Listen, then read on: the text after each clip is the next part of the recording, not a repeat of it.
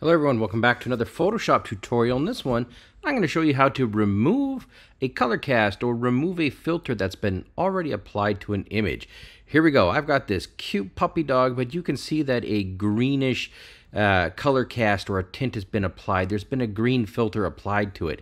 And there's multiple ways to do this. You can go in and make adjustment layers and all those funny things. But watch this. I'm going to show you the new way with AI. You go up to the top here. And let's select the top layer, filter, and then go to neural filters. When you're in neural filters, you're going to get a whole bunch of choices.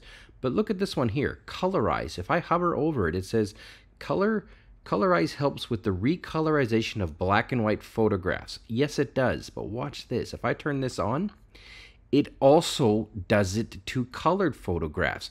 You can already see that I've removed pretty much the entire filter just like that. And if I don't get it 100% correct, you'll see here I can do things like reduce the saturation. For example, I can maybe put some blue in it. I can take some yellow. I can take a little bit of the green out.